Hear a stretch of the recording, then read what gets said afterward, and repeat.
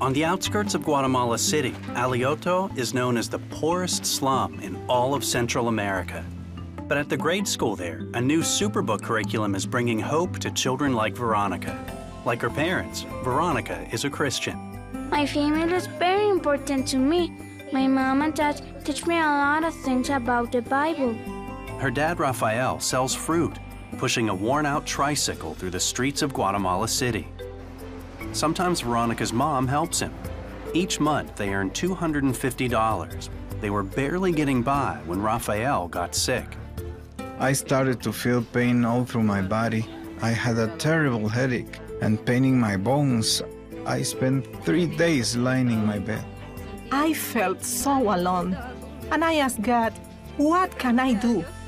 I couldn't stand to see my husband suffering, but I didn't even have enough money to buy one pill. Around that time, Veronica watched a Superbook episode that taught her about prayer and trusting God. I pray for my family and ask God to help us. It worries me that my parents don't have any money. God answered Veronica's prayer.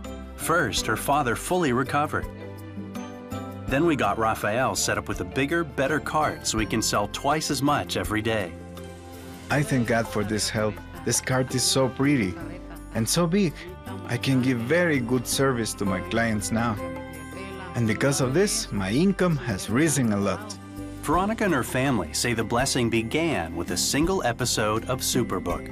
That one episode helped her grow spiritually. Now she prays more, reads the Bible, and talks to her friends about God. So many good things happened after I watched Superbook. It taught me to have more faith. I prayed for my dad. Now he feels better and we have food.